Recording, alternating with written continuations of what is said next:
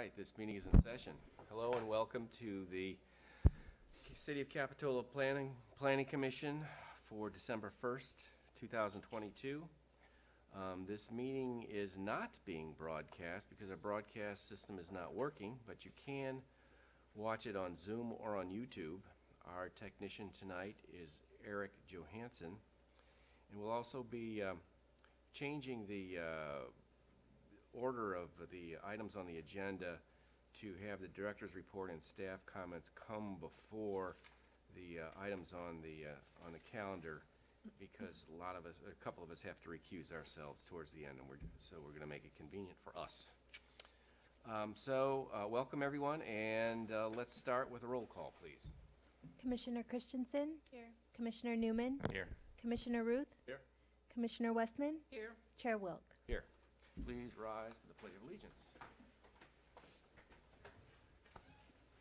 I pledge allegiance to the flag of the United States of America and to the republic for which it stands, one nation, under God, indivisible, with liberty and justice for all. Okay, moving on to oral communications. Are there any additions or deletions to the agenda? Yeah, a couple of items to note. For item 6B, this is the El Toro Bravo sidewalk dining. The applicant did make a change that was sent to the Planning Commission. There's an enclosure, and the material of the enclosure changed from Trex material to redwood. And then for item 6E, 401 Capitola Ave, this is the Capitola Tap House. We received a letter from the applicant after the packet went out, which was sent to the Planning Commission. And then today, just before 5 o'clock, we received an email, which is also sent to the Planning Commission, but we've got all of these items at the back table as well, and they're in front of the commission at the dais. All right, very good, thank you. Okay, let's move on to item 2B, public comments. This is an opportunity for members of the public to come to the podium and address the commission on items that are not on the agenda. So if you have other issues that are not on the agenda tonight, but you think should be issues that should be aired, now is your opportunity. You have 3 minutes to do so. Anybody on Zoom?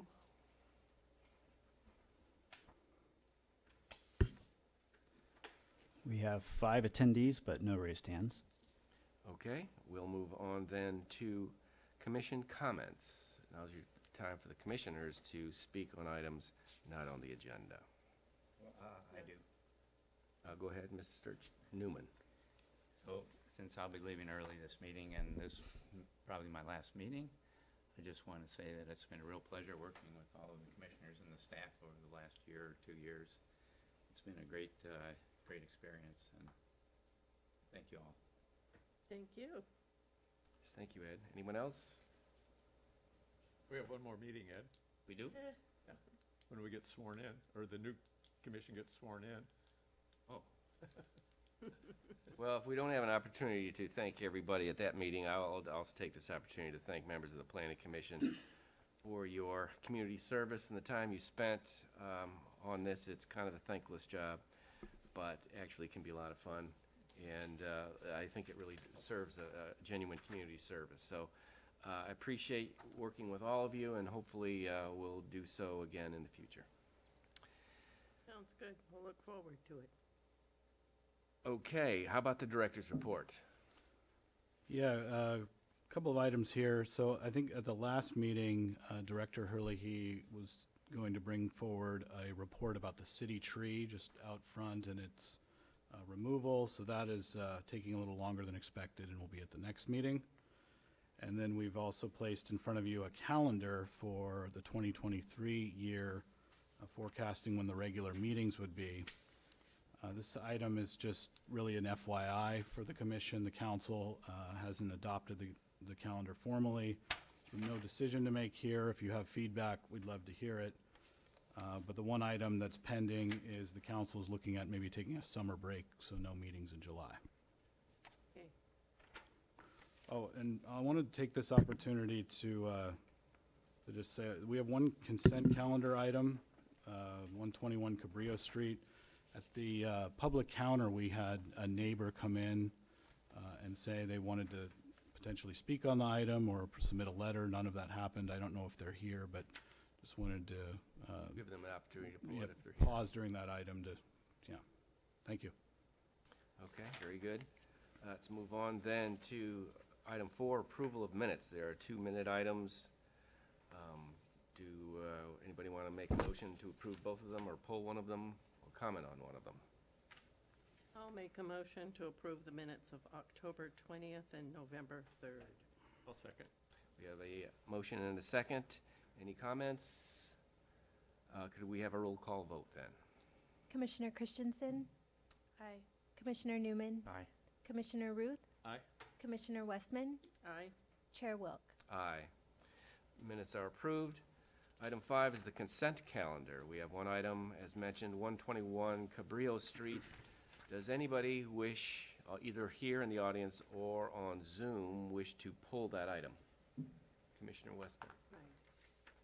I don't wish to pull the item, but I did notice on this item, there's a second-story deck as part of the construction of this house, and I wondered if staff could just give us the dimensions of how far that deck is from the various property lines, and would it conform to our new footprint that we talked about at the last meeting for having a second floor deck? I'm not sure it would comply with all the objective standards created in that pending change. I can tell you that this deck is somewhat recessed. I have a couple slides on it we can pull up as well if you just want to look at that quickly, or we can pull the item and go through it. But I would say that at a minimum, it's 20 feet from all property lines, including the sides and the rear. It's 28 feet from I believe that's the north side. It's 21 feet from the south side, and then 20 feet from the rear. So it's well in excess of any required setback. All right, thank you for that information. So you're okay with I'm leaving on the okay with consent that. agenda? Okay, and no comments on Zoom or in the audience to pull it. Let's go ahead and hear a motion if anybody wishes to move to approve the consent calendar. Anyone? Well, also move. We have a motion. Do we have a second? I'll second. Okay, a motion by Commissioner Newman, a second by Commissioner Christensen to approve the consent calendar. Can we have a roll call vote, please? Commissioner Christensen, Aye. Commissioner Newman, Aye. Commissioner Ruth, Aye. Commissioner Westman, Aye. Chair Wilk. Aye. Consent calendar approved unanimously. We'll move on then to public hearings. These are items where we have the opportunity for the public to discuss each item individually. We have 5 items, which we'll discuss in order, one at a time. The idea is we'll start with a staff presentation. We'll have the Planning Commission get a chance to question the presentation and get clarification on what exactly the applicant is looking for. At that point, item 3 will have a chance for the public to comment. Well, you'll come up to the podium or raise your hand on Zoom. We will have 3 minutes to make your comment. There'll be no dialogue. It's a comment, and then we'll absorb those comments one at a time. And then after that, we will go to our deliberation and finally a decision. So let's start out with item 6A, 2210 Derby Avenue. Do we have our staff presentation? Yes, just one moment while I pull that up.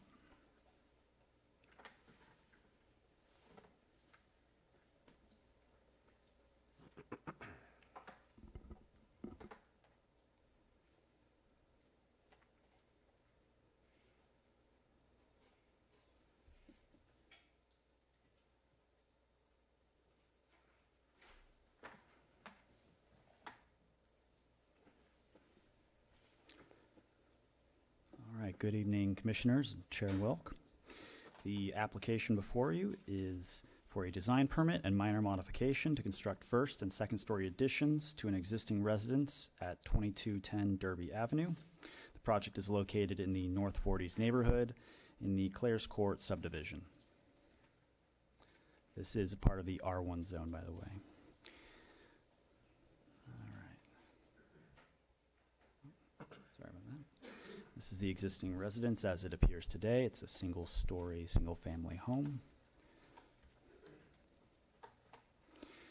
This is the proposed site plan. The project adds 780 square feet of first and second story space to the residence, which complies with the maximum floor area ratio of 48% for a total of 2,228 square feet. The proposed parking arrangement, as shown above, will be discussed subsequently in the minor modification discussion. This is the front or east existing and proposed elevations. Existing are on top, proposed below. The remodel includes stucco and stone veneer, a gable and valley roof, and composite shingles. The additions are designed to blend with the existing residence and overall design. I'm just going to go through the rest of the elevations here. These are the rear elevations, again existing and proposed. This is the south side, and the west side.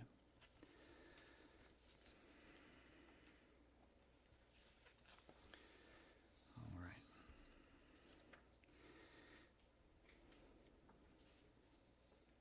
Let's see here, one moment.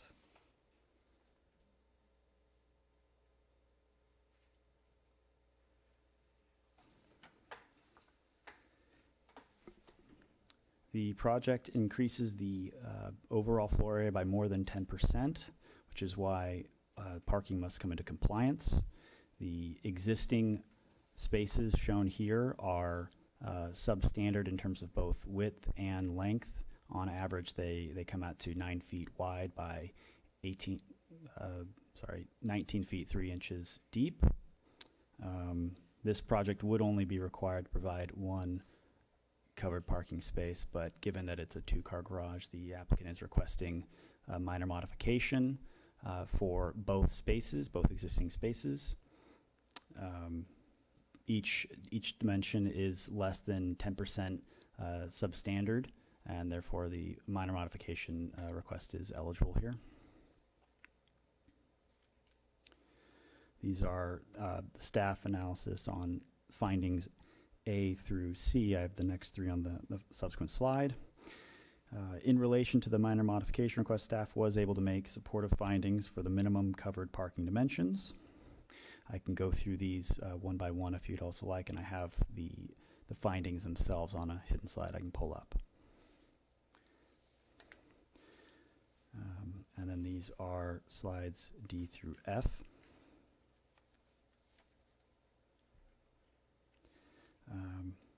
These all got mixed up. One moment.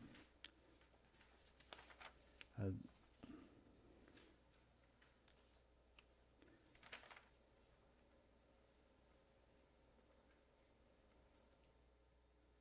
right, the proposed additions do exceed 10% of the existing floor area, like I mentioned before. The existing garage space is less than the required 10 foot by 20 foot, which is required for garage spaces. Because the existing covered spaces deviate less than 10%, it's eligible. I already covered some of that. I'm sorry, my slides and my notes got all mixed up here. That's really all there is here. I put verbatim the findings included in the staff report above. This is a similar request to the previous one we heard on 216 Central Avenue.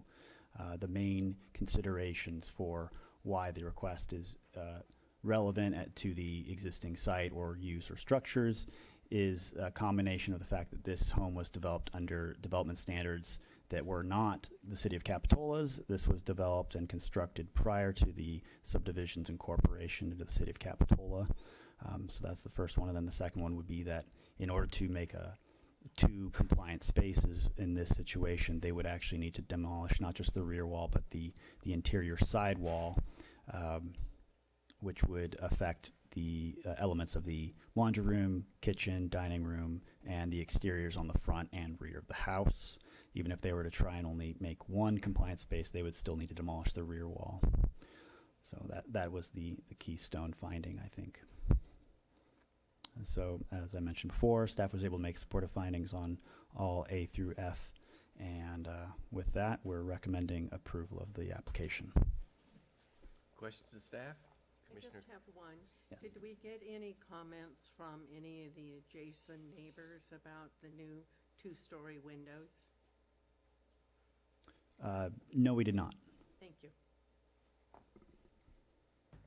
I have a question.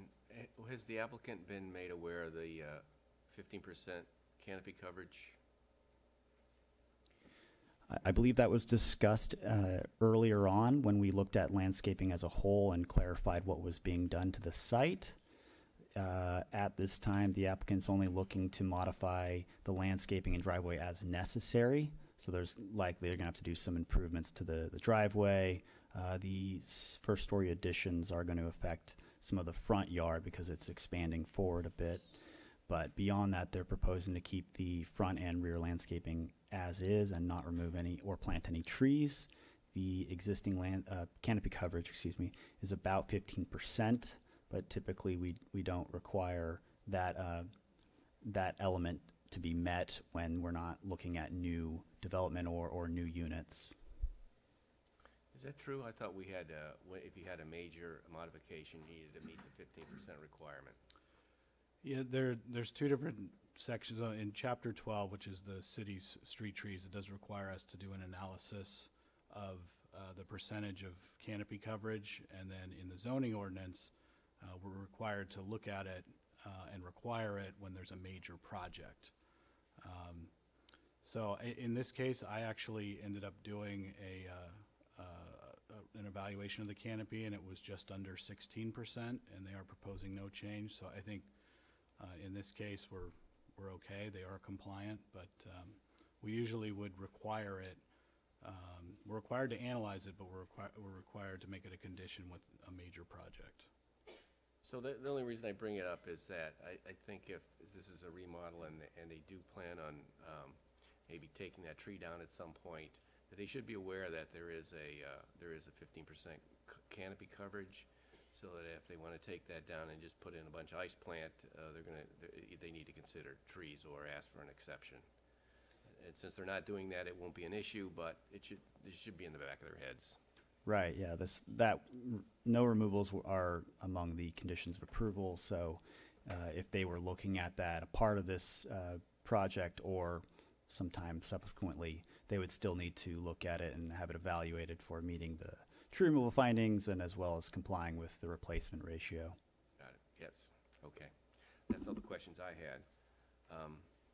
Let's see if we can now, if no one else has any questions, we can move on to public comment. Anybody wish to speak on 210 Derby Avenue? The applicant here? The applicant wish to speak, or architect? I did see that we had a raised hand on Zoom. I don't know if that's related to the project or not, but I can take a look at that. Let's go ahead and let them in. All right, Diane, I'm going to enable you to talk here.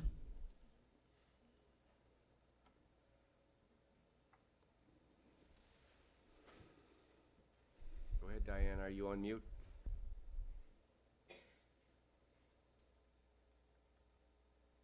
We can't hear you. Diane, if you'd still wish to speak, you're going to need to unmute yourself and let us know you're there.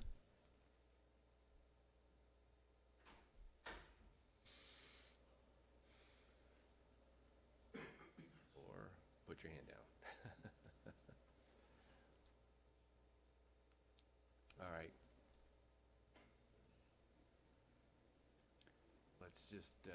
Let's just assume that Diane has gotten shy, and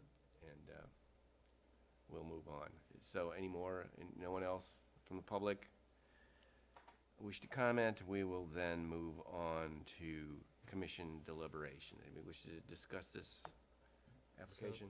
Yeah, this is a good example of where the minor modification really fits, because the standard for satisfying it is much less than the variance. It's not governed by state law requirements and so forth, and it's just a situation where a lot of parking spaces are actually 9 feet wide anyway. Mm-hmm. So I think it's a perfect example of approving on that basis, and I support the staff recommendation. else? No, I agree with Commissioner Newman. Anyone wish to make a motion? Would he like to make a motion? Okay, I'll move approval with conditions as stated. I'll second it. We have a motion and a second. Any further deliberation? Let's have a roll call vote. Commissioner Christensen, Aye. Commissioner Newman, Aye. Commissioner Ruth, Commissioner Westman, Aye. Chair Wilk. Aye. All right, motion approved. Congratulations and good luck on your project. We'll move on to item 6B, 123 Monterey Avenue. Do we have a staff presentation?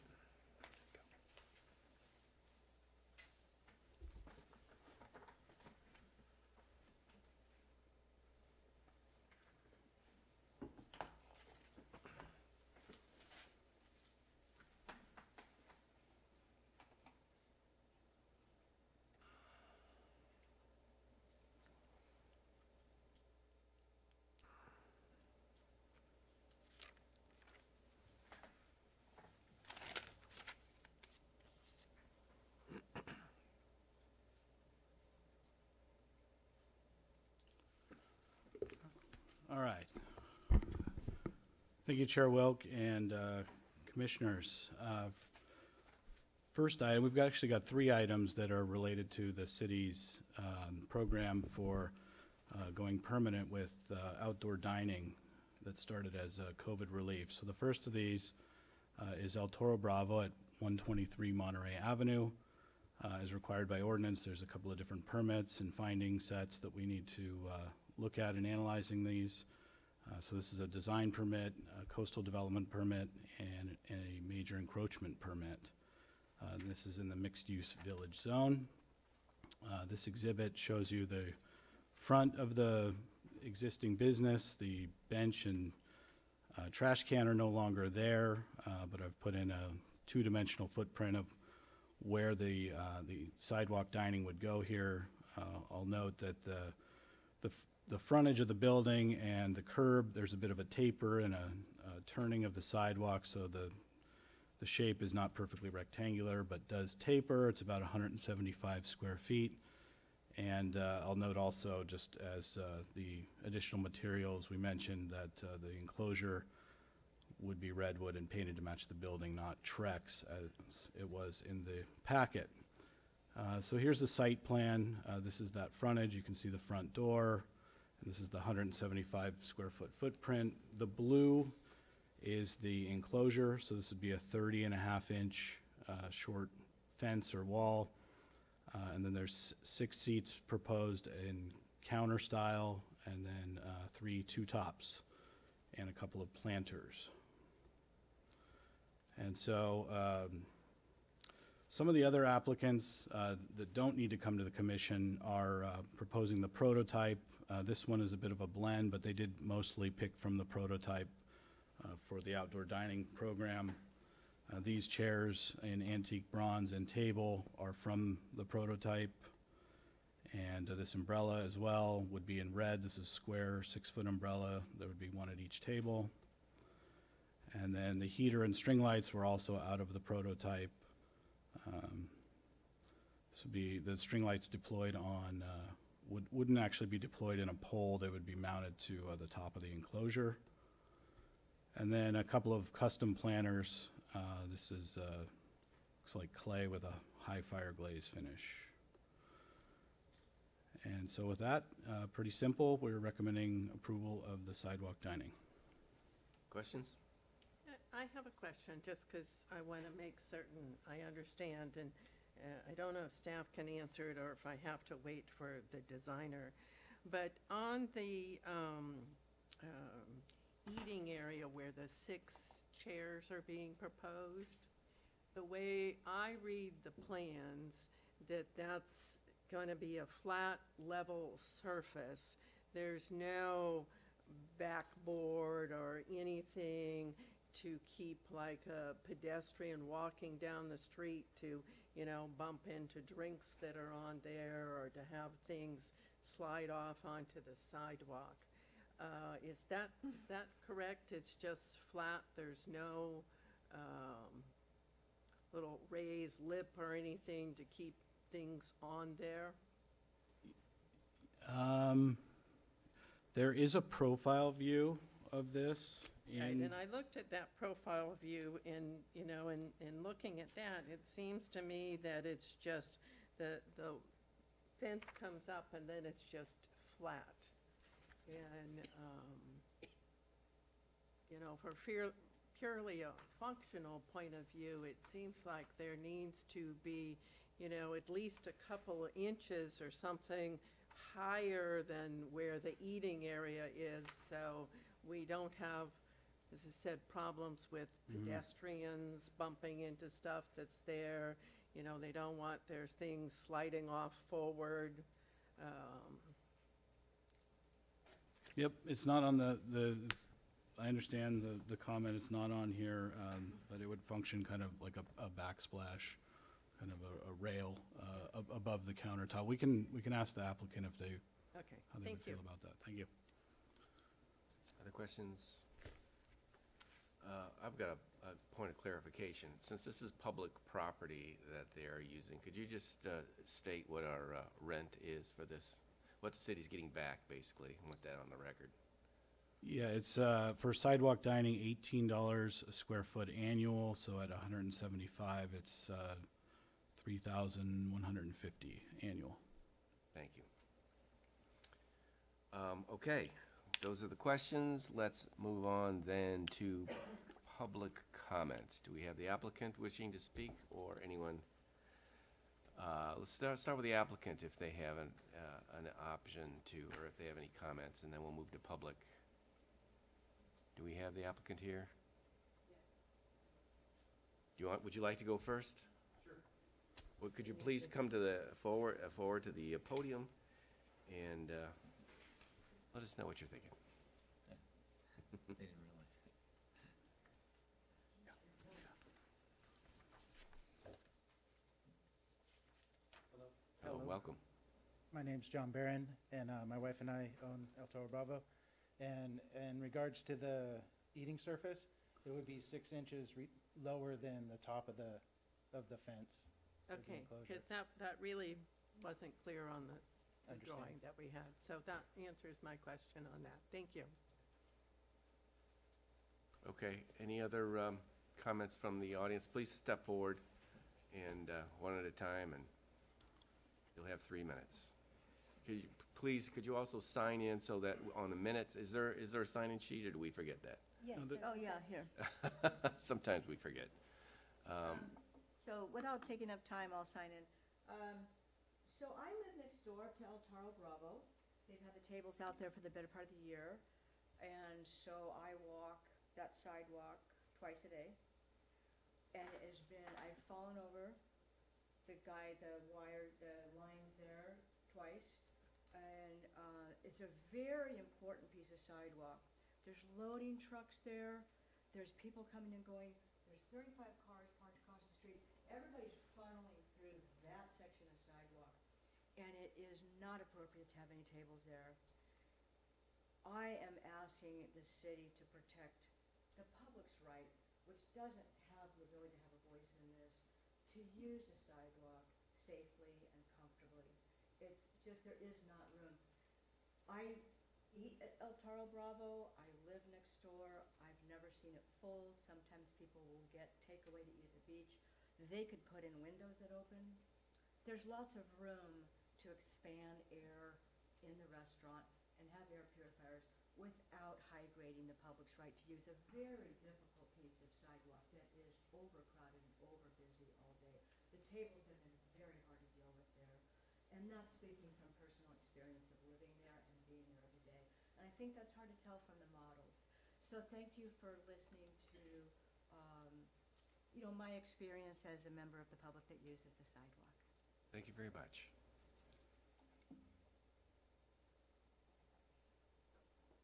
Any other comments from the public?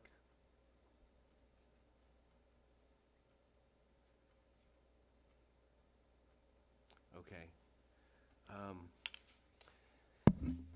Let's move on then to commission deliberation. Anybody want to start on this one? Looking at me, yeah. Well- I don't really have a problem with this. I think it's existed there for quite a while now, and I think this will dress it up and make it a lot nicer. Hey, are you done? I don't want to cut you off. You know, I agree with the member of the public in that, you know, it's hard to give up these sidewalks because they do get very crowded and congested. You know, the city council has adopted a program where they have said that, you know, to have this outdoor sidewalk dining, they can do it as long as, you know, they follow a certain set of rules. And I think one of the rules is that they have to keep 5 feet of the sidewalk clear. And I know currently there's a post sort of in the middle of it, which the plans show that will be removed, so that there will be 5 feet clear there. And I think we're ultimately going to find out that these sort of choke points in the village do create problems for us, but you know, the way the council set up the current regulations in the plan that they've provided to us conforms to those regulations. I don't see that we have, you know, any choice but to approve it and certainly give this a try. The one condition that I would like to add on, which I don't think is in the staff's condition, is I want to make certain that no part of the umbrellas encroach outside of the sort of fenced-in, lack of a better term, area. You know, we certainly want to make certain there's no pointed umbrella on any part of any of the sidewalk. So if staff could add that condition to it, then I could support the application. Very good. Other comments? Courtney, go ahead. I tend to think that these outdoor dining areas are going to complement the street really well, especially the storefront of El Toro Bravo. I know that it is making a pinch point, but I feel like the rest of the village, as Commissioner Westman said, is, you know, pretty slim. So I don't have a problem with it either. I think it'll be nice if well maintained. Well, I tend to agree, or I'm sympathetic with the member of the public who also came up. I went out there and took a look at it, and I think one of the things that Commissioner Westman pointed out is that there's a little bit of a little creepage of the posts into the 5-foot area, so it seems more of a pinch point than it will be in the final design when they actually have firm boundaries and we have the firm 5 feet. I think I agree with Commissioner Westman's additional amendment or condition about the umbrellas. We don't want eyes poked out. But also, I also agree that we're just the planning commission, we're not the elected officials, and we have to go with the direction that the city council points us in. And it's been clear that they want outdoor dining. And so this is as compliant as you'd want to get. I mean, they meet the prototype requirements. They're well within the 5 feet, and we get a little bit of revenue out of it. So I don't think there's really a reason to reject this application. And I appreciate the applicant for wanting to improve their property and improve the city of Capitola's dining experience. So. Go ahead. I just have one more little point. Could we have a condition in there that whatever colors are used gets approved by the Community Development Director? Since they're going to paint the redwood. Okay. Yep. So provide I'm not going to agree with that amendment if you put it in. You don't? I don't. And I agree with you. Yeah, I don't want to restrict them that much. I'm not restricting them. I just think, you know, we want something that's compatible with the village. But it's okay if you don't want to do it. I'm not going to live or die on that one. Okay. Well, they did say in there, they said they were going to paint it to match. Right? That was one of their items, is they're going to paint it to match the building. Yellow? Well, I don't know, but the idea is not to Run down. create a mural, I guess. So, I think the color is much less important than this walkability issue, which does really concern me. I mean, Capitola has been known for its walkability, and what's happening now is making it, in a lot of places, more difficult for for pedestrians. And that's getting lost in the direction that the city is going, and I'm conflicted by that because I think we're losing a valuable part of our community as we continue to make it more and more difficult to get around on foot. But I guess I can't really justify taking it out on this applicant since so many others are doing the same thing.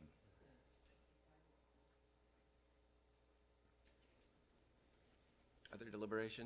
So I reluctantly will go along with it. Okay, do we have a motion? For a lot of us are reluctantly going along with it. Yeah, I'd move approval with the additional conditions that Commissioner Westman proposed. Both of them? Yes. Is there a second? A second. Deliberation? Well, I think she should remove her second item, the color, Color? color Oh. approval. Sorry. I have confidence in the planning staff that they're not going to be way restrictive. It's kind of a principle to me, I think. Okay. So, Given staff discretion on a lot of different items. well, we have a motion and a second. We've had some discussion. Let's vote on that. Should we have a roll call vote? Commissioner Christensen, Aye. Commissioner Newman, I'm going to vote no and wait for the next motion, which eliminates the color. Oh. Commissioner Ruth, Aye. Commissioner Westman, Aye. Chair Wilk. No. Motion passes 3-2. Wait till you see that color. All right, congratulations. Your project has been approved. Good luck. And let's move on then to item 6C, which is 111 Capitola Avenue. And at this point, I will turn the gavel over to the vice chair because both commissioners, Newman and myself, must recuse ourselves on item B, C, D, C, D, and E because of proximity conflicts. Which is the rest of the calendar, so I guess we're going to So leaving you. we'll be leaving you, and good luck on your Well, we'll have a deliberations. do we have another meeting in December? No, we have one in January. Oh, I don't think we okay. attend that one. Well, happy holidays. Well, we have to start the meeting, don't we? No, they just swear them in. Anyway, okay, all right, we'll see. Happy holidays, everyone. See you later. Okay, so we'll keep this moving along. So the next item on our agenda is a coastal development permit, design permit, and major encroachment permit for a custom street dining deck at English Ales at 111 Capitola Avenue. Can we have the staff report? Yeah, thank you, Vice Chair. Similar, thanks for the introduction, same permitting stack, but this is in the parking spaces in front of the business rather than on the sidewalk. Was also part of a COVID relief measure and is now proposing to be a more semi-permanent type of installation. This is the front of the building, and so it's the 2 parking spaces directly in front. And the proposal is to use the existing planters, but also mix in some custom furniture, and so that's why we're reviewing it this evening. They're not following the protocol entirely. So the proposed deck, and this would be just about curb level or maybe a little bit above, depending on the crown of the road, is proposed to be dark brown Trex with a seating plan including four tops and then a 2-top that would be the ADA seating in the space. The proposed table is a custom aluminum black table And then the chair is a matching black chair, but was actually from the prototype sourcing list. Umbrella is custom with solar LED lights on the under ribs. The heater and the lights that are proposed weren't exactly out of the prototype, but I put a slash prototype here just because these type of items are basically, there really is no commercial grade for these items. These are just sort of stock items, and they're essentially matching the prototype but with different sourcing. The bike rack requirements, so there's to offset the loss of 2 parking spaces, the code requires 2 bike spaces per space. So in this case, it'd be 4 total bike parking spaces are proposed in the side of the building. So this would mean removing the picket fence and installing 2 side-by-side bike spaces. I did visit the property. In the photo here, it looks a little smaller than it is in real life. It does look passable to have 2 bikes. They would be kind of in parallel to the building. They wouldn't be side by side blocking the whole way. So there'd be a path on one side and then bikes in parallel to the building on closer to the building. One concern we had is this bike rack is pretty it doesn't look very secure. So we've added a condition that we want this permanently affixed either to the ground, and that would mean bolting and hardware and maybe a little footing, or to the building. So we've added a condition of approval for that. Alternatively, if the applicant can't figure that out, there is an in lieu fee option. So there are other ways to handle the bike parking. This shows the existing conditions. So this was the rollout during the COVID relief program. This gives us an opportunity to kind of refresh this area with some more permanent type of tables and chairs and new umbrellas. The planter would stay the same. It would be raised to mount on top of the deck, and the proposal is to paint it to match the building. There was, I think, a bit of a mishap with matching the paint. It turned out a little purple, but this is also an opportunity to match the building, which is what the applicant is proposing. So with that, we're recommending approval of this design for street dining at English Ales, and I can take questions. I have a question. If the bike racks were placed side by side between the buildings, wouldn't they encroach on the adjacent property? If they were side by side, they would. Yeah, that was a. So how else would you put 2 bike racks in there? So I'm going to try to draw it in with the mouse. So one set of these dual bike racks would be here, and this would be the walking aisle. You would get to here. So you're The walking aisle on the neighbor's property? potentially.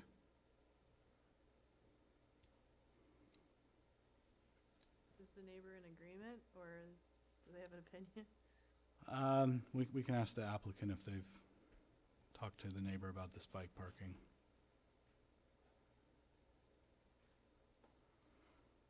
Okay. Another option would be to shorten the end of the deck by 4 or 5 feet and follow the prototype. Okay, any other questions of staff? All right, we'll open the public hearing, and if the applicant's here, we will allow you to speak first. And my name is Peter Blackwell. My wife and I own English Ales. With regard to the color first, let me explain why the colors are what they currently are. It's a result of sending the colorblind person to the store to match a color, and that being me. But I have the original colors from the building, and so we can match those perfectly. With regards to the part of the bicycle rack, I spoke with the lady who owns the building, and she was enthusiastic about it. So that's what we proposed what we did. okay. Any other questions for the applicant? Just maybe the tripping hazard, because I know when we talked about the prototype designs, they were supposed to be flush with the sidewalk, so there was no tripping hazard. I'm curious at how you're going to mitigate that. You have, what, 2.5 inches? About 2.5 inches, and there'll be a a ramp, I think it's 1 in 20, they have to have a small ramp that goes up. But then the railing, well, not the railings, but the ropes, what do you call them? The rope and stanchion. All right, that's it, rope and stanchion. They will be on the front, and the only part that will be accessible by foot will be through the ramp, and the ramp will come down to the height of the curb. Right, so the rope and stanchion will be there all the time? Yes, sir. Why not a more permanent type rail? Love to do it. Pardon? I'd love to do it. If you'd love to throw that in, I would love to do it. It would be much better than a rope and stanchion, but I went with the recommended. But I can certainly put a more permanent rail in there. Brian, was that what staff recommended? We didn't consider the tripping hazard. The proposal was, The rope? Staff recommended that? the applicant is proposing the prototype Okay. rope and stanchion, so. Yeah, it was from whatever, there was a bunch of prototypes sent to me, and that seemed to be the one that everybody was gonna follow. But if I can put a lower rail, I'd love to do it. So can I ask you why you didn't go along with the prototype? Prototype what, ma'am? The whole thing, you mean? Like using the concrete planters to provide some protection for the people sitting there and, Yeah, sure. I think they look like K-rails. Really ugly from my perspective.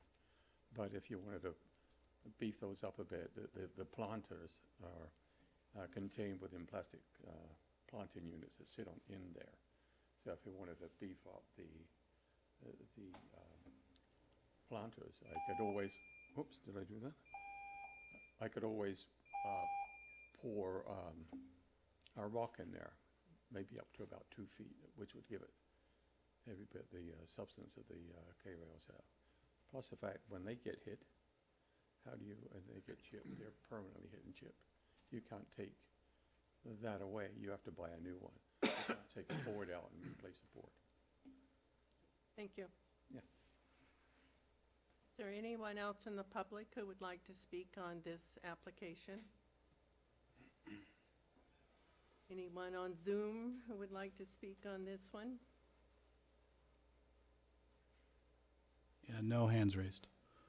Okay, so I guess we will bring it back to the commission for deliberation. Like me to start? Sure. This will get approved either at this body or at the city council if this body doesn't approve it and it's appealed. But I opposed parklets along Capitola Avenue when they were first proposed and the city decided to make it an allowable policy. And I still oppose that. I think that's not the proper place for parklets along that thoroughfare. I think it detracts from the streetscape, and I don't think it's particularly safe. And to me, it just kind of detracts from the village character because they look like they've just been tacked on. To me, they look kind of tacky down there. So I'm not going to support this application because of that. And, you know, perhaps if it doesn't fly with this body, the applicant can appeal to the council, or I'm sure it will probably be approved. But I don't believe we should be putting those parklets on Capitola Avenue.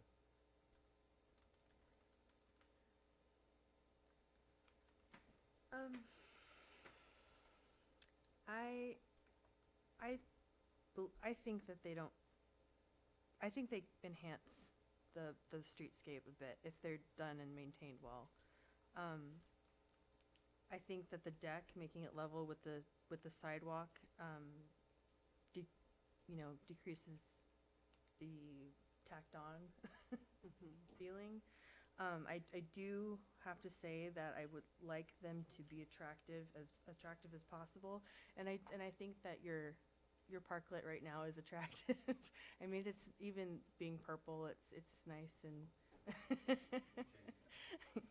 But I don't think that it detracts from the cityscape. I think it enhances it, and people walking, it makes it feel like more of a village experience. You're gonna sit and have a nice beer at a cafe or a sandwich or something. So I support the parklets. I support this application. I think that I would like to see a consistent streetscape that kind of goes with our prototypes, but I kind of feel like there's,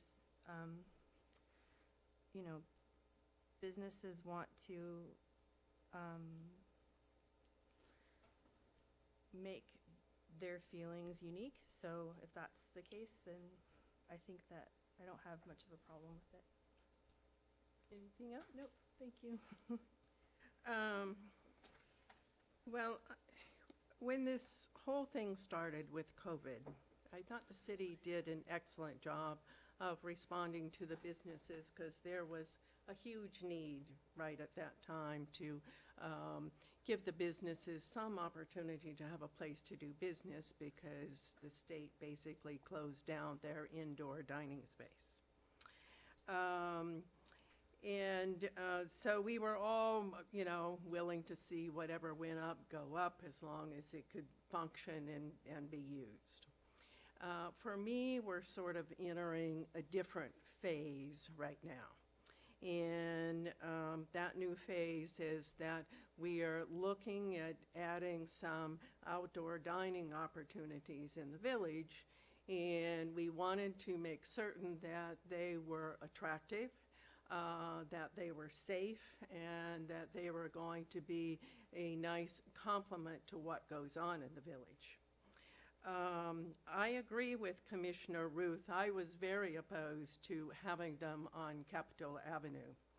And when we went through the process of doing our prototype design, one of the things that we came up with was using the concrete planters and other things to make it safer for the people who are going to be sitting out there in the street. And so I felt that having that prototype design might make it tolerable to have them there if that was followed. And I never envisioned that when we talked about allowing, you know, deviations from the prototype design, that we were going to have people come up with things that were completely different. I thought more they were going to use the prototype design and perhaps enhance it in some ways. They had some artistic feature they wanted to add to it, but it was going to be consistent with the theme in the village. When we do things like park benches or street furniture, as we refer to it, we have always in the past had some continuity and consistency with that development. It's hard for me to support this application the way it's being presented right now, as I said, because I thought that at least with the prototype design, some of the safety issues were going to be dealt with. It's hard for me to support it with a deck that's not flush to the sidewalk, because I agree with Commissioner Christensen. It makes it look like it's sort of an add-on there. I do think it is a trip hazard. There's going to be a number of times when that facility is going to be there and they're not going to be operating it as a restaurant. I have to say I was pretty disappointed in the plans that got presented to us by staff to make these decisions on these projects, because I thought the plans were actually inadequate to answer all of our questions. In our prototype design, we require a clearance from the sidewalk, the curb area, to the deck where there's going to be drainage going on. And it's hard to tell from this plan if any of those things are going to take place. So for me, at this point, I don't think I could vote in favor of the particular program that's been proposed. And I agree with Commissioner Ruth. The applicant will have the opportunity to go to the council. They may get a different, answer from them. But there would have to be a lot of improvement done to this design to get me to support it. Yeah, I would encourage, because it's likely this is going to the council, it sounds that way. that the council hold the design to the prototype design. And if we could include that in the minutes so the council could see that. And I think it would benefit the applicant to do that also. Right. I think the prototype design would provide some security for the applicant, for the people who are living there, for the cars that are driving by it. You know, this is going on public property, so whatever happens there is going to be a liability for the city, no matter, you know, what disclaimers are adopted or said. So I agree with that comment. So does somebody want to make a motion? I would move that the application be denied. Okay. Courtney's not going to second it, so I'll second that. And can we have a roll call vote? Commissioner Christensen, Aye. Commissioner Ruth, No. Commissioner Westman. Well, Or, wait a minute. I'm sorry, aye. Yeah, it was a motion Was to to deny. it, so do you want to No. Thank you. You confused me there. I apologize. Aye. I'll go ahead and start over. Okay. Commissioner Christensen, No. Commissioner Ruth, Aye. Commissioner Westman. Aye.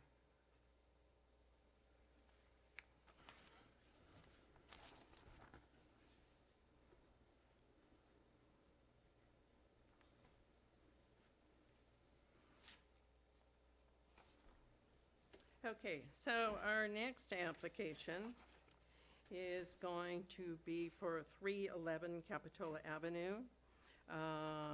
It is a coastal development permit, design permit, and major encroachment permit for a custom street dining deck for Reef Dog Deli at 311 Capitola Avenue. And can we have a staff report? Yeah, thank you. So, same as the prior application, this is a design permit, coastal development permit, and major encroachment for a street dining deck in the mixed-use village zone. This is the front of the Reef Dog Deli. Their frontage only faces one parking space, so this is a single parking space that they are proposing to install their deck. And this also was used during COVID in its temporary rollout, and this is to make that permanent. They're also proposing a Trex deck, and they are proposing 10 total seats, all two tops, and to use their existing furniture, which is powder-coated steel, and this yellow here on top of the synthetic grass, and to reuse their recycled wood-clad planters. As well as the umbrella, so this is also custom. These are the umbrellas that are there. I'll just go back, you can see them in the photo. And they are proposing a prototype for the bike parking, so this would be the inverted U. They only need two parking spaces, so it'd be this. The prototype only has one option here, but it would just be the single inverted U, not the double hump U. And they are proposing the string lights out of the prototype, as well as a heater. They would not need a rope and stanchion, though, because there is no liquor license at this property. And so with that, we are also recommending approval of this dining deck for Reef Dog, and I can take questions. Any of you have any questions for staff? So they are proposing a deck, not the lawn. Correct, yeah, the Trex deck would replace the lawn. And they are showing a little more detail as well with the hatch. There's a storm drain inlet at the frontage here, and they are showing a hatch with screens along the side. So I have a quick staff question, just so, again, I understand this drawing that was submitted to us. So they're proposing to have their bicycle parking outside of the parking space, because there's an area between where this parking space ends and a driveway. So, And there's a little remainder space between the curb cut and the end of the parking space. and did we get comments from Public Works about this particular storm drain? Public Works did go to the property and advised that a hatch would be needed, but they didn't, I don't think they did an actual plan review. Okay, thank It- you. Yep. Okay, we'll move on to the public part of this item. Is the applicant here? Would you like to speak on behalf of your application? So I'm aware that the applicant was not going to make it this evening, but I was not sure if a representative was going to come, but the applicant is not going to be here. Well, if the applicant's not here, is there anyone from the public, general public, who would like to comment on this application? Okay, seeing no one, we'll bring it back to the commission for deliberations. Yeah, my comments are exactly the same as the previous application. I do like the bike rack better, though. I'm not saying that I'm changing my opinion. I definitely, my impression of the prototype was that people, like you said, were gonna fall in line with what our feedback and what we kind of wanted our cityscape to look like. And then, I kept hearing, that everybody wanted this unique application based on Capitola's unique qualities.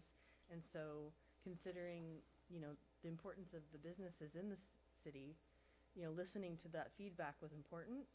But also I really feel cityscape is equally as important. So, like you mentioned, Commissioner Westman, that having consistency across the board is, in my own opinion, I don't like the wood, and I just want the concrete because it's consistent and it makes a nice cityscape. It makes it, you start at one end, you understand what's happening at the other. It doesn't create a lot of objectivity. Like I said, I'm not trying to change my opinion about this, about outdoor dining. I enjoy outdoor dining. I think it's a great complement for the restaurants around there. I don't have any problem with the furniture. It's just the surround. And,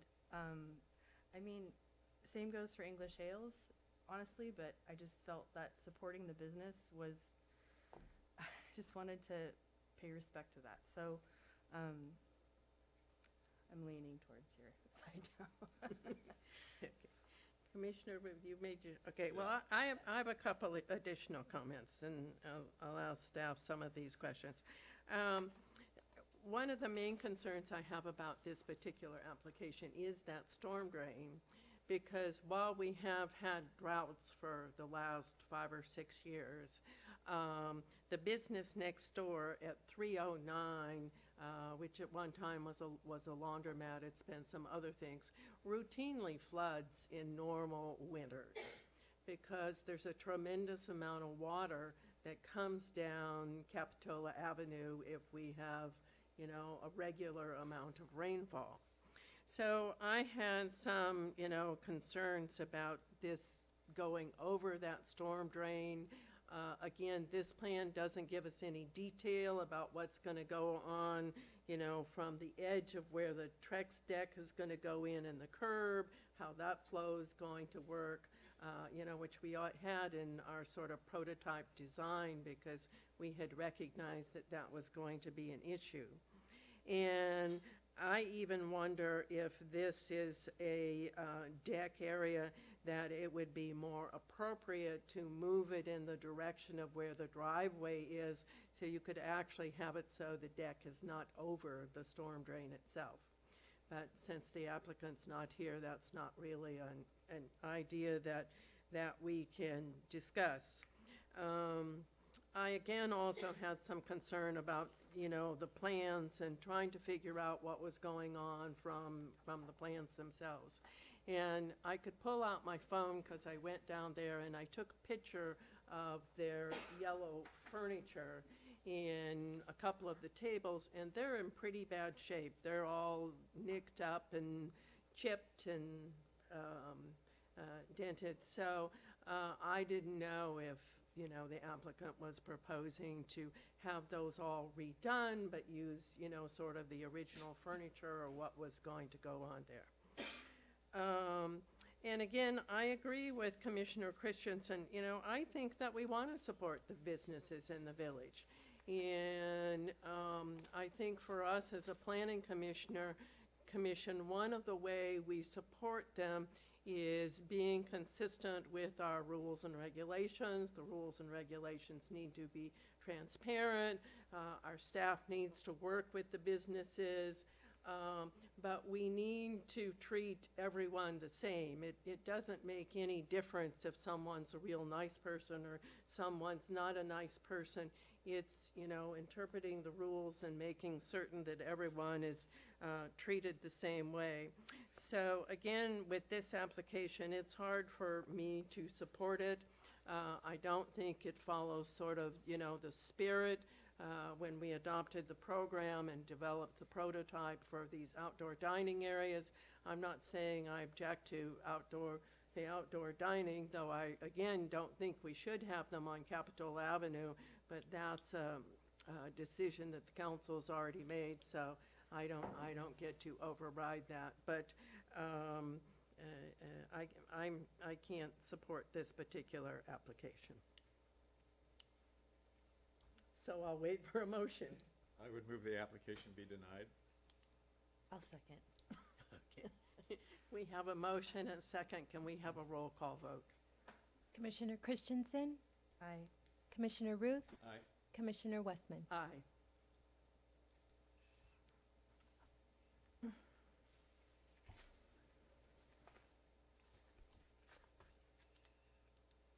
Okay, so our next application, as I find my agenda here, is for, sorry about this, I usually don't do this. The next application is for 401 Capitola Avenue. It's a conditional use permit, parking variance, and coastal development permit to establish a restaurant that serves beer and wine with no on-site parking in the MUN Mixed Neighborhood Zoning District. We have a staff presentation. Yeah, thank you for that intro and description of the permits being requested. This property at 401 Capitola Avenue is in the mixed-use neighborhood. I've got a photo here. You can see it just across the street and down toward the beach next to the trestle. The staff report gets into a lot about context and adjacencies in the neighborhood, so I wanted to show another slide showing the immediate surroundings and the mix of land uses that are immediately adjacent to the property. We've got mixed-use neighborhood up Capitola Avenue in professional office. We've got the fire district next door. The trestle and train and City Hall are noted as public facilities. The boundary there is where the village zoning boundary is, and there's also a mix of commercial. The Reef Dog application that we just reviewed actually is just off the map here, and there's mixed-use village residential up Fanmar Way, and then an R1 district and Riverview Avenue behind. This is just a street view of the building, just for a little context and background. It's a 1,265 square foot building, was somewhat recently constructed and completed in 2015. And adding to that background, Planning Commission approved in 2014 the new building. It did include setback and parking variances, parking variance for 4 spaces with that application, and also had a coastal development permit. The original use was for retail. In 2019, there was a change of use that came before the Planning Commission to change out the retail use with a takeout restaurant with 6 seats. And then the current proposal, just to recap, a little more detail, there's 26 seats proposed in the modified floor plan, and then there's an expanded area for kitchen, food, and prep area that is currently customer space. So looking at the floor plan, I'm going to use the mouse to point at a few things. We've got the double door entry. This is existing again, so this is the customer area. We've got a point of sale counter, a half restroom. There are stairs up to a loft space, and then this is the existing kitchen, equipped with a hand wash sink, a prep sink, a 3-compartment sink, a dishwasher, and a mop sink, and then this is a walk-in cooler where the beverages are chilled for the tap system. This is the proposed plan. So you can see the seating. There's 13 seats inside, 13 on the front porch. And then the highlighted in green area is the new kitchen and prep area, showing equipment of an ice storage bin and commercial toaster, as well as a sandwich prep table with under-counter refrigerator. And then I'll note there's 20 taps on the wall facing the front door, and then 12 on facing the point of sale counter for a total of 32. So looking at all of the entitlements, both a restaurant and alcohol sales require a CUP in the mixed-use neighborhood. Parking variance, I mentioned there already was a parking variance for 4 spaces. The code requires that we analyze only the increased intensity of this use.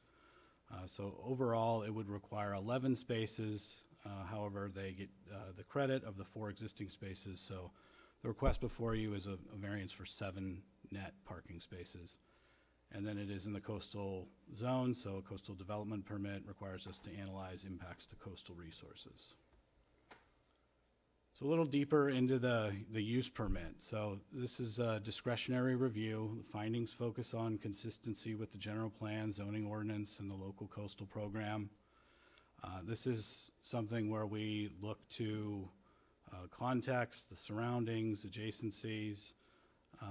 Our analysis took us, this is more of a qualitative type review than quantitative. There's nothing measurable in the code that we really look to when we're analyzing use permit applications. So we're looking at purpose sections, we're looking at the general plan, and specifically, we found 3 general plan sections that talk about intensity and scale. We looked at this tap system and the proposal for beer and wine. There's 32 taps at this location. That's 1 tap per 14 square feet of customer area. So it's just, it's on a scale that appeared to be kind of more of a beverage first and food as an accompaniment rather than food first and a beverage as an accompaniment. It's also in a transitional area that talks a lot about not being so focused on visitor serving and lively village activity. It's supposed to be transitioning into more of a residential district of the city. And the general plan also specifically talks about avoiding spillover parking into neighborhoods. And one of the hinge points of this application is that they provide no parking and are proposing intensification. So parking is relying on off-site parking exclusively. So that leads me into the parking variance. Again, this is discretionary.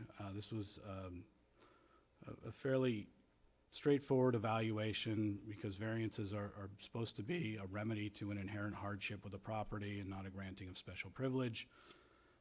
In 2014, the commission struck that balance and issued a variance for 4 spaces. And that was deemed to be the appropriate relief for this property. It does have some limitations, but has been given the opportunity to take advantage of a 4 parking space variance and operate as either retail or a takeout restaurant. And the intensification is not predicated on an established right or a remedy to some inherent property condition. It appears to just be a voluntary growth in the business that is creating the need for more parking. The coastal development permit. So this is an evaluation of impacts to coastal resources. So the 2 big prongs here are environmental and habitat protection, as well as recreational and visitor serving. So when we were looking at the local coastal program, we got the very first policy talks about how consideration of new development should be limited to available parking. So we were not able to make findings for the coastal development permit, and parking and visitor serving and coastal access are all integral, and so this project has an impact on those available resources without providing any parking on site. A bit of just other information. I mean, the staff report is pretty detailed, but the applicant is running a parallel permitting process with ABC with a Type 41 license. And a Type 41 license requires that a business be a bona fide restaurant and have a bona fide kitchen, and it's supposed to be a meal serving establishment first with an accompaniment of a beverage. We really struggled with thinking that that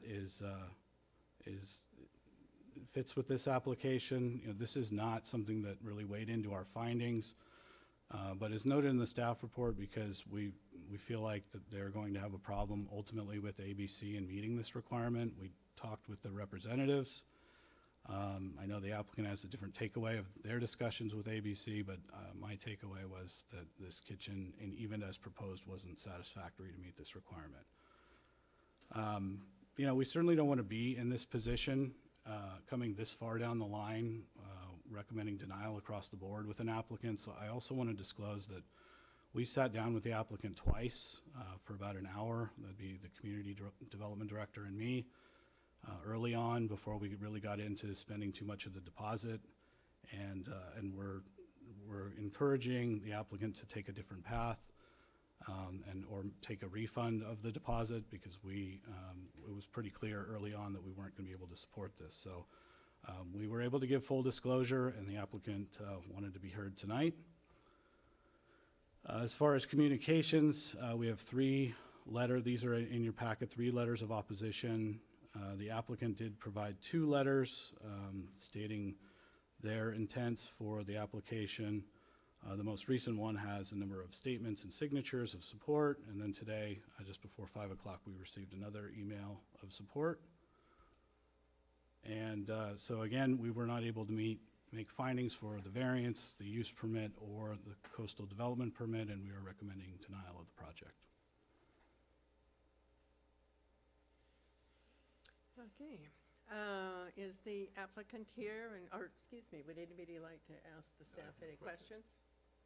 Okay, is the applicant here? This is your opportunity to speak. The applicant was wondering if she can cede her 3 minutes to me. Is that something that you would allow? You're going to speak on her behalf for Yes. 3 minutes? Yes, and I'm wondering if she could tack on her 3 minutes to mine. We typically don't do that. How about we give you 5 minutes and That's we'll very call it good? generous, thank you. Thank you, Commissioners. My name is Amy Chang. I'm the owner of the business and the property. Thanks for the staff for introduction. And I have a lot of supporters here. Thank you so much for coming. So take away. Thank you, Amy.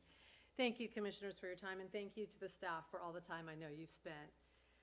Amy fell in love with Capitola in 2019. In fact, she thought that was a house she could live in initially when she saw it, but when she realized it was a business, she bought it anyway. And she's so proud to be a small business owner and a place where community can gather. COVID and the economy have hit everybody hard, and she operates in the red every month. Her business is akin to a family-friendly juice bar with taps for self-service of coffee and kombucha. That's why it looks beverage heavy. That's how it is right now. It's a beverage establishment. She hopes that by adding food, beer, wine, and seats, it will enable customers to stay a little longer, spend a little more, and help her sustain her business here. The proposed business will close at 8 p.m. Alcoholic drinks are strictly limited by technology to 2 per adult. It will still be family friendly. Children will be sitting with their parents. It is a light, bright environment. It is not a dark bar or restaurant with a full bar where people stay for hours and heavy drinking happens. It is not 32 taps of alcohol. It's 16 taps that were going to be designated for beer and wine, and the other taps are the kombucha and the coffee. The staff report lays out the findings you have to make A through E and says they cannot be made, and it boils down really to parking and alcohol. Finding A, this use is allowed in the MUN zone. The staff report says it's allowed, restaurant with beer and wine. The issue is the parking. With regard to parking and B, C, and E all contain parking in the findings, this project is actually consistent with the general plan and the local coastal program. The policy that staff references, 1.1, states that development intensity will be limited to the availability of parking and other alternative transportation systems, such as a shuttle bus and remote parking. There's no period after the word parking. It's not mandated that Amy has to be able to pour concrete and build 7 parking spots. Policy 1.1 states it's limited to the availability of parking and other alternative transportation systems, such as shuttle bus and remote parking. So it contemplates the big public parking lots that are right behind here, that are rarely full in all my years of coming to Capitola, even in the summer, and especially not nights and off-season. It contemplates alternative transportation such as shuttle bus, remote parking even farther away, and I would submit public transportation and ride shares like Lyft and Uber, all of which are increasing in prominence and necessity in our state. Further, Amy will be adding bicycle parking. Therefore, we believe the Planning Commission can make the finding that this use is consistent with the general plan and the local coastal program and grant the parking variance. Regarding D and the aspects in B and C of the findings, which involve compatibility and public health and safety, this property is right on the edge of MUV, and 43 of the cited 60 residents around Amy are in MUV, not MUN. It has the look and feel with the trestle and the fire station and the police department and the businesses. It has the look and feel of MUV. So in terms of compatibility with character, look, and feel, it is not an incompatible fitting or use. Public safety can't get any safer than being across from the police and next to the fire department, and it is not tucked away in a quiet pocket of a neighborhood. It's not going to be noise impacts, drinking impacts. It's not that kind of business. The issue of the kitchen and the ABC is not for this commission to decide. That's a hurdle for Amy to meet if you pass her project on, and she'll have to meet that with that. Granting a variance requires unusual circumstances with inherent hardship. This property has those unusual circumstances. It had them in 2014 with the prior owner. That's why the parking variance was granted then. There's no room to build parking. This different use isn't, you shouldn't punish Amy and say, well, you had the parking variance once. It's still unusual circumstances with hardship. She can't add parking to where she is. Therefore, the topography that doesn't allow for the construction of parking on site should be used as the basis for your ability to grant this variance. It would be inconsistent to have granted it in 2014 and not today. Thank you very much. Thank you for your time. Anybody have any questions of the applicant? Okay. Is there anyone else in the public who would like to speak on this application? Then come up to the podium, sign in, and you'll have 3 minutes.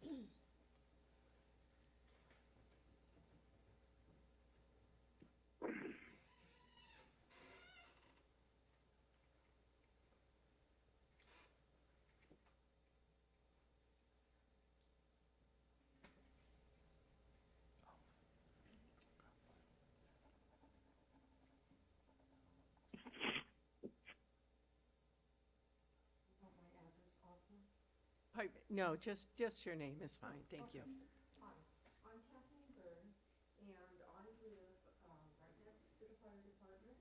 So I walk by Amy's establishment every single day with my dog. We go back down by the creek, so I don't think I've missed a day walking by there that she's been open. So I can see what goes on in there because I stop by to say hi. It's a beautiful, open place.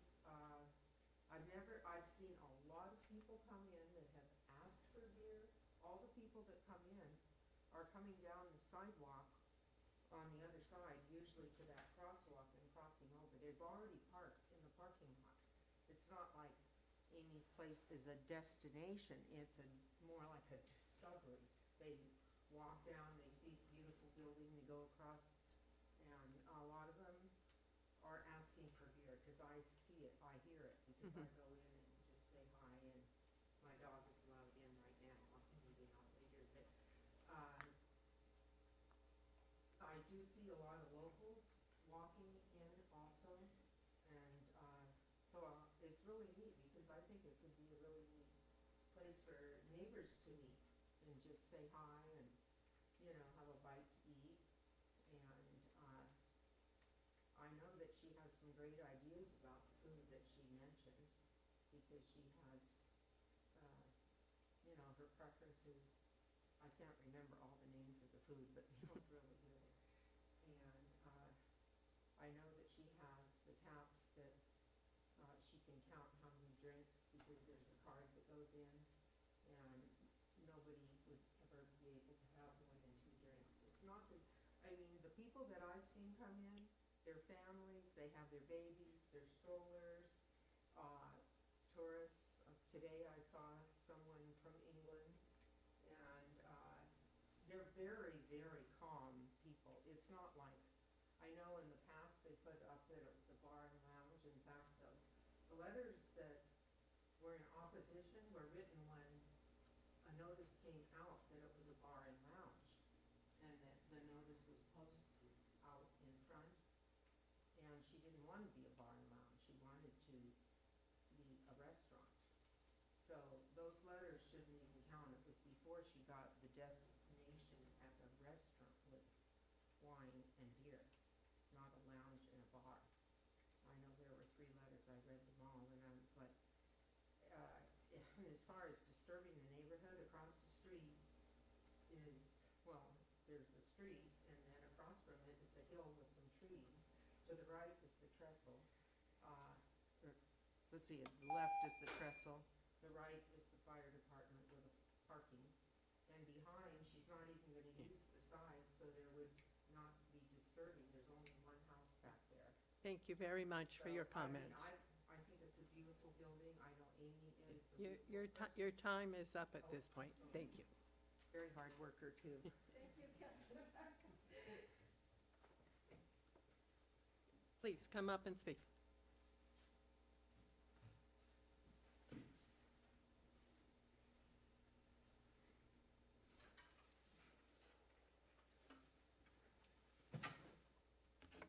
Hi, I'm Mario Beltramo.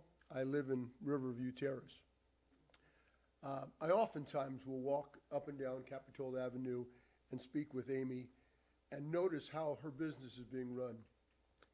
And I can't help but have commented to her, I really hope that you'll be able to have the Planning Commission approve this application to allow you to serve alcohol beverages and also to become a restaurant, because she is the type of business person, and this is the type of business I think that this town wants.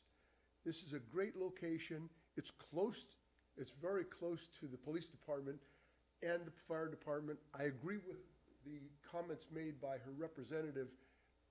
Nothing bad is going to happen in this area here from an alcoholic standpoint, so I don't think we have to worry about that. I think allowing her the opportunity to succeed, which you have, is fundamentally associated with the necessity of allowing her to have alcohol and allowing her to have the additional seating capacity that she's requested and that the property will allow. The parking, there's ample parking and public parking, both the lower and the upper parking lots, which are very seldom full to capacity and are easy walking distance.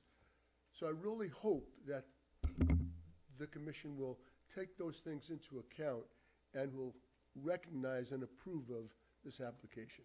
Thank you. Thank you. Is there anyone else in the audience? Go ahead and come up.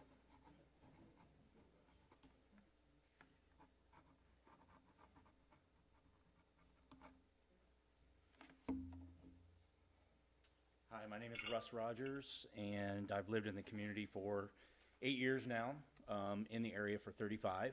Met Amy this past summer out on the beach, and have since visited her place several times. I am not an alcohol drinker, but I do know that with relationship to businesses that offer food and beverages. Alcohol is a key proponent to making a lasting business, making a business last, because it's a place of community. And Capitola is about community, and Amy is about community. And I would like to see not only her to get this license for the alcohol, but also for, eventual for restaurant use.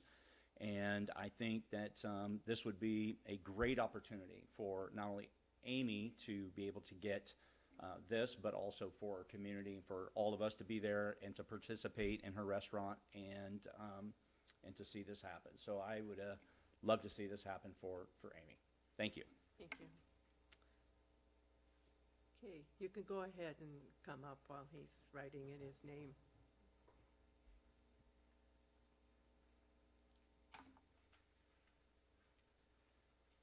Hi there, my name is Leonard Peckett.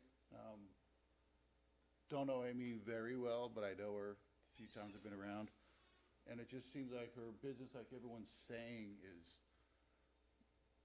clean compared to a lot of well, it's a clean town, but some of the other bars and stuff closer to the beaches and stuff attract a different crowd. It's a different scene what she's got, what she's putting on. Her food, beverage, seems to be the right thing in this place. And then to have her come this far for this long and to be denied a little bit, another step further to make everything complete for her, it seems, I don't know if it's unfair, but it's just, I don't see how she can come this far and then be denied what she wants to do. For the parking's there, everything seems to be in the right place. It's just got to get that step further so she can continue and stay with us. That's all I got to say. Okay, thank you. Anyone else? Go ahead.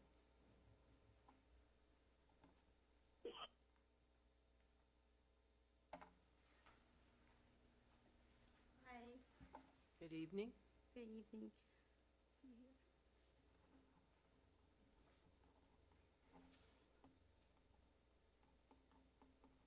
So my name is Susan Wang. So I met Amy actually right before COVID started when I biked down. And we bike down quite frequently down to the beach. And this is when she was just setting up, and I was really welcoming the business. It's has a different fare compared to some of the other business. It's very open, it's very bright, it's very welcoming. It's at a location where I think it brings other business to that particular spot where normally there's not a lot of business around there or walkability, because most of the business is more down on the beach. So, and then COVID hits, and I was surprised because every time when I bike down, I was like, oh, she's not open because of COVID. She doesn't have the outdoor sitting capability. And I was like wondering, like, is she gonna stay open at all? Because it's a hard time for everybody during COVID. And I was just thinking it's hard to have a business like that and not be open, not have customers. And now, because even back then, she had plans for this, for her business, is to eventually to include food and alcohol. And it would brought in a mix of different people, meaning not just people who, having only the juice bar. So when I heard that she's having this permit issue where this is like the next step that could really propel the business, and she's being held back for it, specifically for the parking, I don't feel that's an issue, because there's parking. The parking lot is really right close to her. And there's a lot of foot traffic, people park elsewhere, people walk around. You don't necessarily park right in front to just go to one place. And most people who go down to Capitola, they could be parking other places, but they do the foot traffic. So I don't think parking is an issue. And I think it's gonna be really hard for the business if she's not gonna able to have the alcohol license, able to serve food, that she's probably not going to be able to have that business much longer, giving the economy the way it is since COVID. And I feel like Capitola, it's a place where we want to welcome business to flourish and bring tourists, bring other people to enjoy our city. So I feel with that in mind, I don't think not having and with that in mind, I think the permit is very critical to her survival of this business. And I think the parking's not going to be an issue, so, yeah. Thank you. Thank you. Okay, is there anyone else who'd like to speak?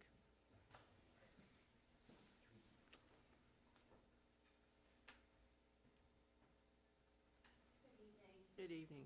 I wanted to point out that the traffic coming to Amy's business is foot traffic and bicycle traffic. That is what I have observed. It's not somewhere where people are actually driving to go there. People are simply walking through the village and then saying, oh, look at this pretty building, and going inside. And there is an area on the side of her business in between the building and the trestle, a grassy area, where there is already a bike rack for 2 bicycles, and there's room to install more. So I would like to suggest to the commission that perhaps parking variance could be made into some sort of a parking conversion by requiring a certain amount of bicycle parking rather than automobile parking. This will actually serve the parking and traffic needs that are going to Amy's business better than automobile parking would be for somewhere for people to park their bicycles and their surfboards. That is the sort of traffic that's going to the business, and that's what will accommodate the traffic coming to her business. The business itself is immaculate. It is very clean. I have no concerns whatsoever about food being served there, and I think that the way in which that was done modified.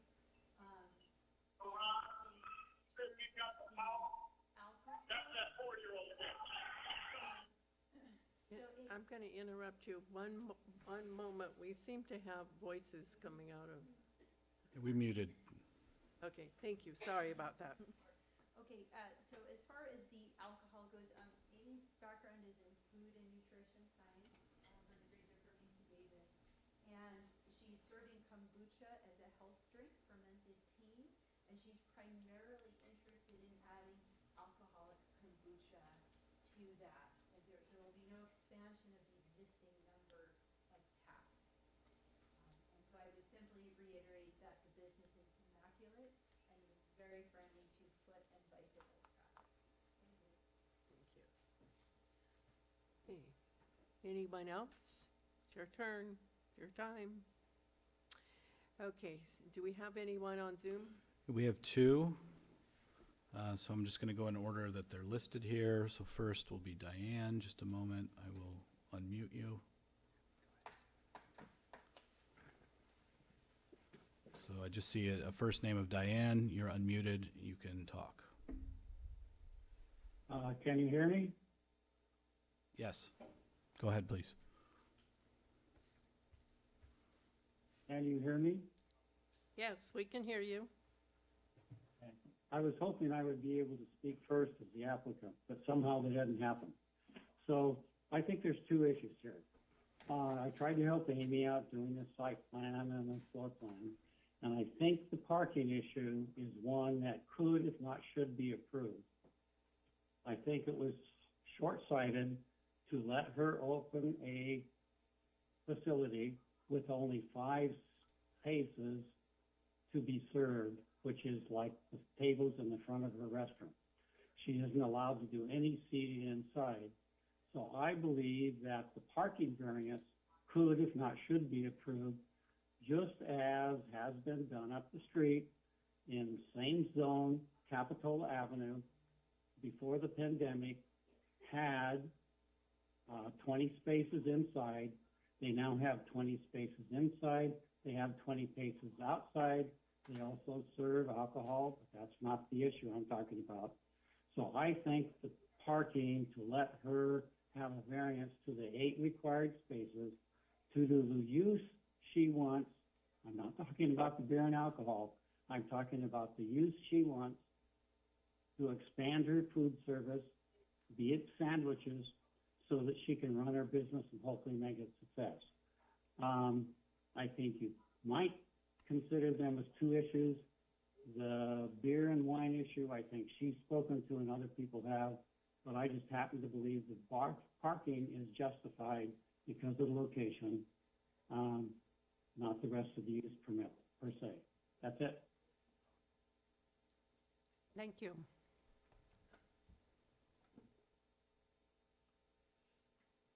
All right, next we have Andy Belk. You are unmuted. Hi there. Yeah, I'd just like to speak in favor of the proposal. I've found myself I'm a new resident in Aptos Hills, well, new as in a year ago, and I found myself in Capitola for a couple of different reasons. And I've wandered by Amy's place, and I stopped by with my daughter one day and grabbed some kombucha, and it was very nice. And that was when I got to know her, and that she was applying for, to do food and similar. And then I stopped by another time after visiting the DMV to get my motorcycle license. So, I think it's a great little spot for. Each time, by the way, I parked in the public lot that's behind I think it's behind the police station, or anyway, it's a bit further up the road. So you sort of naturally walk by on the way to the beach. That was where we were going with my daughter. I was going to the beach. So I think it's a really natural spot to want to stop by on the way to the beach and just grab a bite or grab a little drink before you get to the beach.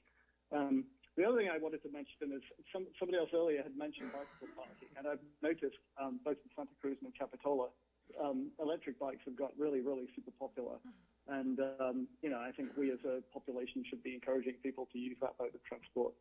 And obviously the parking requirements for electric bikes are similar to those of regular bikes. Anyway, that's it. Thank you. All right, thank you for your comments. So do we have anyone else? That's all for the Zoom hands raised. Okay. So seeing no one else in the audience who wants to speak, or no one else on Zoom, we'll bring it back to the commission for our discussion and deliberation. I'll defer to Courtney to start. Okay. Courtney's turn. I looked this over. I mean, I've seen this building since it was built. I've seen applications for this building in the past, and I think the biggest issue I see is that going through the application, I have an issue with the completeness, to be completely honest. And I fully support the business that you want to run. I want to see, the kitchen just seems a little pieced together, and I'm just wondering how to support a variance when we're comparing the Avenue Cafe down the street, when they have a full-fledged food service and beer and wine. I want to support having a beer and wine license in this location. I think that's actually a great use of this building. I think I don't even have really a problem with the seating. It's just the haphazard nature that the plan is put together and the business plan is put together. I don't really know what food you're serving necessarily, and it's just hard to support. I mean, yes, I know it's in the staff report. I read the staff report. I read the business plan as well.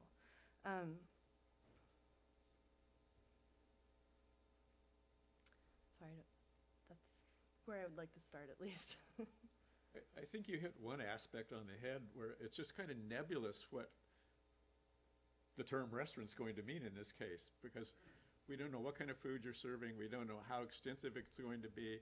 And that kind of leaves us kind of without a lot of direction in that regard. Amy, I feel for you because that's a difficult spot.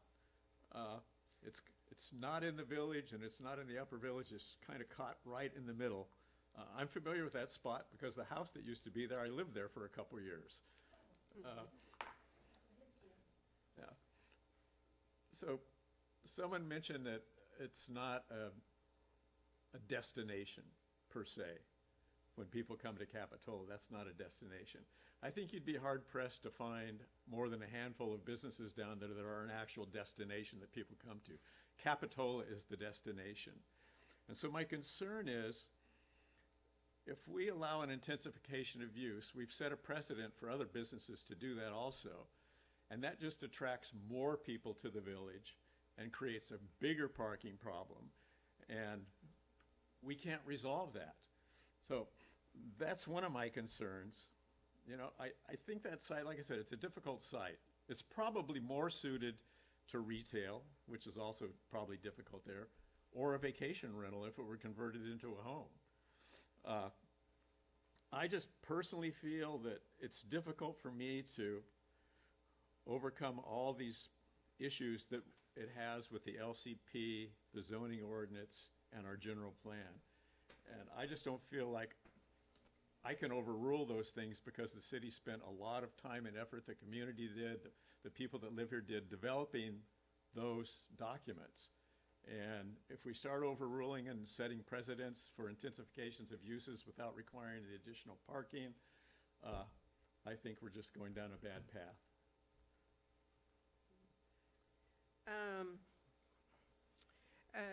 For me, I agree a lot with Commissioner Root. There are a number of great businesses in Capitola and Capitola Village. And some of those businesses would also like to expand or add alcohol or, you know, turn a retail space into a restaurant.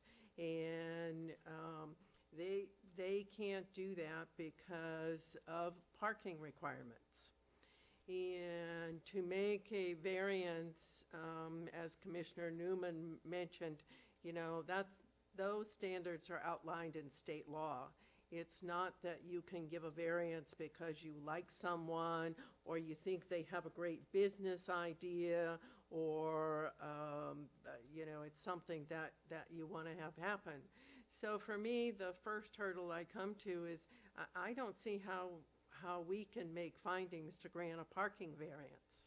And, you know, you do have a great building and a great facility, and, you know, it's my hope, you know, you open the business knowing what kind of business you could have there and what the rules were as the number of tables and seating and how it was going to work. And I feel bad for you that your business plan has not worked out for you. But you know, we need to follow and look at the big picture for our entire community. And whenever I get in these kind of places, I actually did pull out our general plan today and look at that, and you know, re-looked at the local coastal plan, and because those are really the guiding documents for development to take place in Capitola Village. And you know, there's no way that we can make findings for a variance, in my opinion. You know, people bring up the Avenue restaurant. That restaurant has been there for at least 40 years, if not longer. So it was developed under a completely different set of standards at the time, as are many of the businesses in the village. There was a time in the 60s when Capitola was almost completely deserted and half empty because the beach went away. And so, you know, things happened then, and you can't compare what happened then to what the rules and the regulations are now.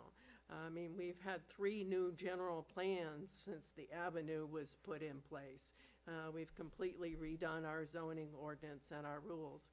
So as much as, we may personally want to, help you out, we have to follow the rules that are in place. That's our job as planning commissioners. And so for me, the alcohol use and that aside, I couldn't come up with a basis for granting a parking variance to allow this to be converted to a restaurant. So those are my comments. So again, do we want to have a motion? Is there a way we could continue this item to make it so she could revise it, so she doesn't have to go straight to just a firm denial? You could deny it without prejudice, so she could bring it back. Yeah. I mean, I feel like she, given the chance to revise, I mean, is there? You could give the applicant an opportunity to voluntarily continue, but we do have a complete application and the applicant is owed a decision, so it would need to be.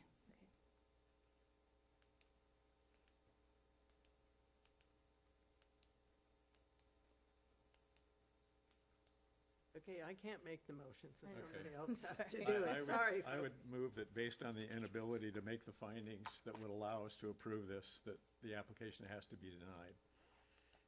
I second. Okay. Can we have a roll call vote, please?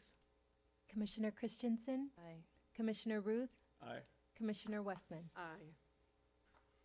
Thank you very much, and good luck in the future. All right, moving on the agenda. The next item is commission communications. Do we have any communications from any commissioner? No? And so I think Is this my last meeting, or do I come to the next meeting and when the new commissioners start? I thought that you came to the next meeting what I thought. because we have to open the meeting with the old commissioners. that's my And then the impression. new commissioners get sworn in, and the old commissioners who aren't reappointed leave, is Okay. how I think it works. Are you throwing your Good. hat back in the ring? I was just gonna give my swan song now, then I'll save it. Yeah, so you get to come back. We get to do it one more Yeah. time. Maybe we ought to have a going away party for the people who are leaving. I'll bring balloons. I'll go out and have a drink afterwards or something. Well, I appreciate everybody's comments tonight. It wasn't an easy one. Yeah, we don't have any. All right, thank you, guys. To adjourn or? We're adjourned.